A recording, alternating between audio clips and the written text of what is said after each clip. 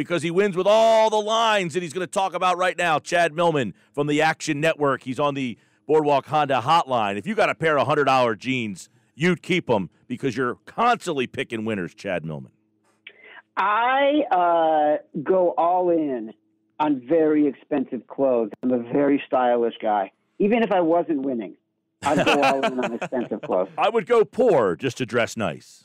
Yes, and especially now. I've been buying so much stuff since March, I cannot tell you. Every day I'm like, what am I going to wear when I walk upstairs? All right, let's look. We got 4 games left. It's sad, but they're 4 goodies. Saturday, right here on 97.3 ESPN, Packers, Rams, started at 7, 6.5. Hasn't moved much. I like this Rams defense. Might be interested in the total there, but I see 6.5. Hasn't moved all that much. What say you?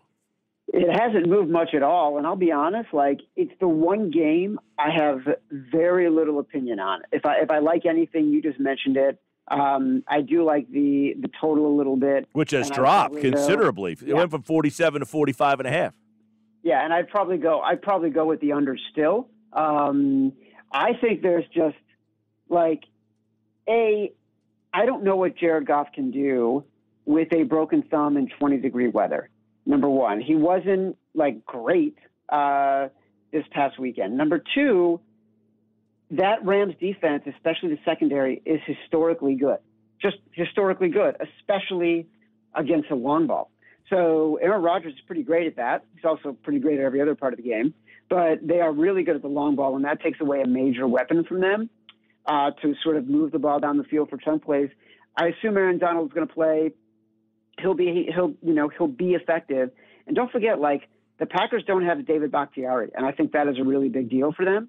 And so I don't like sort of the side in this game, and I am leaning towards the under. The Bills are at home against the Ravens, opened up at 3. You're pretty much seeing 2.5 across the board except for one place, BetMGM. Look, the Ravens coming off of an emotional win. Lamar Jackson getting his first playoff win. How do you see this one shaping out? I like the Ravens in this game. I like them at +3. It's interesting, I'm looking at ActionNetwork.com right now, and I see 54% of the bets coming in on the Bills, but 52% of the money coming in on the Ravens. That tells you the professionals like the Ravens here. My feeling on the Bills is they're just overvalued, and there's too much sort of air in that balloon. And if you look at this past weekend, there's 3 or 4 plays from being overturned and probably losing that game. And the Ravens, there was no flukiness to their win. They absolutely dominated, 100% dominated the Tennessee Titans. So I'm going to be on the Ravens.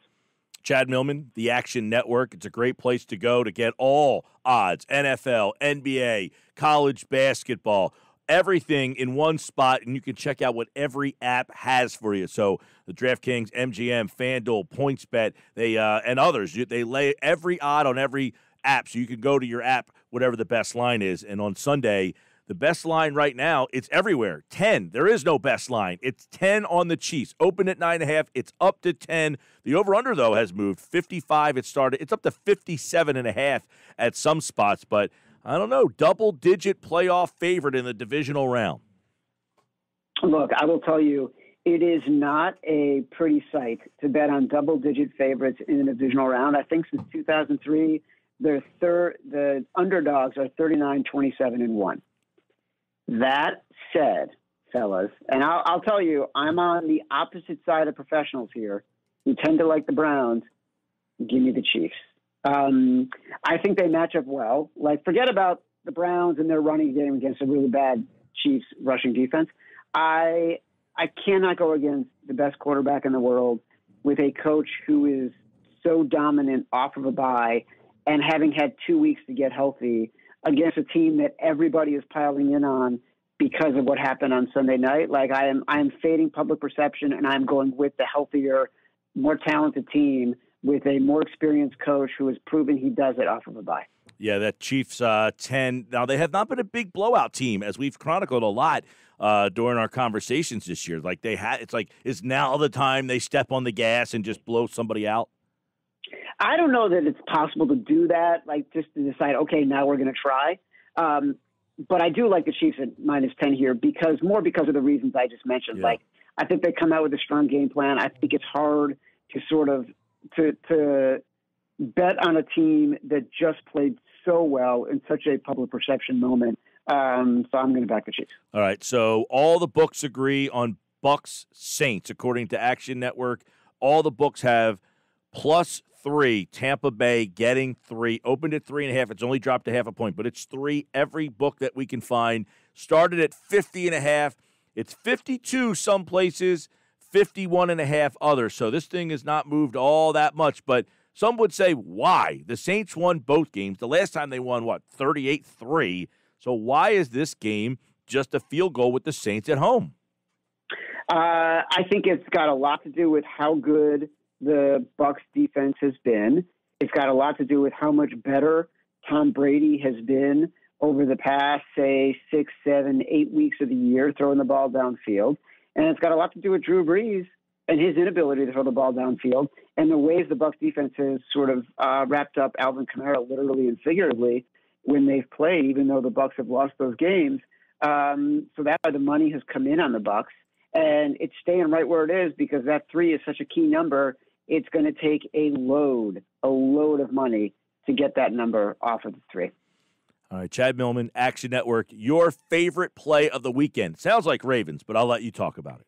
Yeah, you nailed it. Like I knew you were going to ask me that, and I'm thinking Ravens. I like the matchup here. I think the Bills are the right side. I think they'll win, but I do like the Ravens at +3. I think it's too much public perception in the direction of the Bills.